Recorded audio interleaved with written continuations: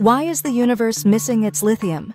Imagine the Big Bang as the ultimate cosmic recipe, mixing hydrogen, helium, and a dash of lithium.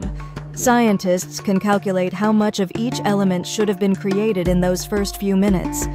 Hydrogen and helium match predictions almost perfectly. But lithium? There's a glaring problem. The universe contains only about a third of the lithium that our calculations say should exist.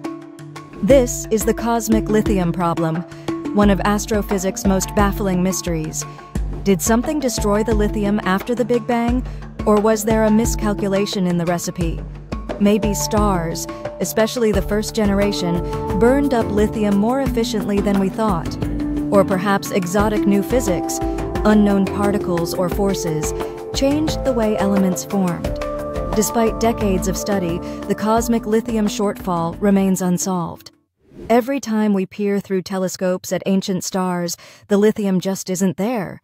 This puzzle challenges our understanding of the universe's earliest moments and hints that there may still be secrets lurking in the cosmos waiting to be discovered.